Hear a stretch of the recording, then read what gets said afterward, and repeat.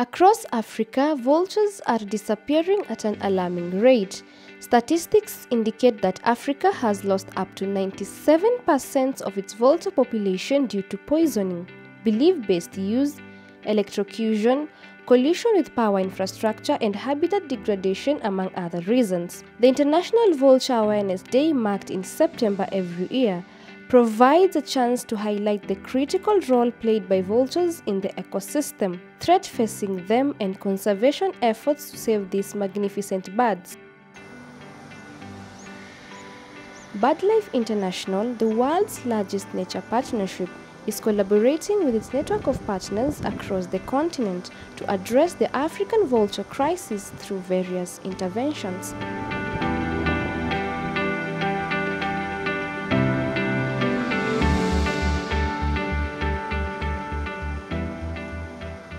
Hello, I am Dr. Paul Matiku, Executive Director of Nature Kenya, BirdLife International partner in Kenya. The International Vulture Awareness Day gives a chance to appreciate the important role that vultures play in our environment. Vultures in Kenya, and indeed the whole East Africa region, are threatened by poisoning occasioned by human-wildlife conflict and electrocution by power infrastructure. Nature Kenya is undertaking a number of interventions on the ground to address these threats, including rapid response to poisoning instances and anti-poisoning trainings in collaboration with local communities. As we celebrate International Vulture Awareness Day and look forward to launch the BirdLife Africa Vulture Conservation Forum, let's all join forces to tackle threats to vultures in Africa. Hi, my name is Julia Pierini. I'm the CEO of BirdLife Zimbabwe. Vulture conservation is a key pillar for BirdLife Zimbabwe work. The International Vulture Awareness Day serves to remind us of the plight of these magnificent birds and of the need to redouble our efforts to bring them back from the verge of extinction.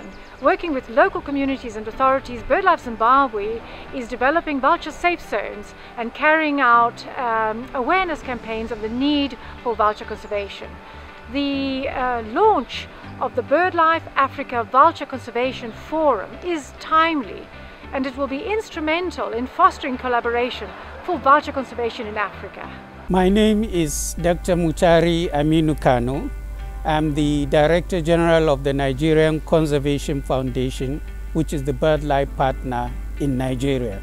In recent decades, we have been seriously concerned about the dramatic decline in vulture populations, not just in Nigeria, but in the whole of West Africa. And this decline is a result of belief-based use. Vulture body parts are hunted because of the spurious belief that they can cure certain ailments or they can bring good luck.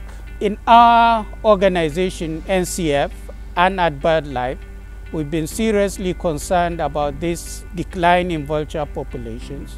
And what we are doing in Nigeria is to bring all the key stakeholders together, in particular the traditional healers who are a crucial part of all of this. And we are trying to work with them in order to develop plant-based alternatives as substitute for body parts of vultures.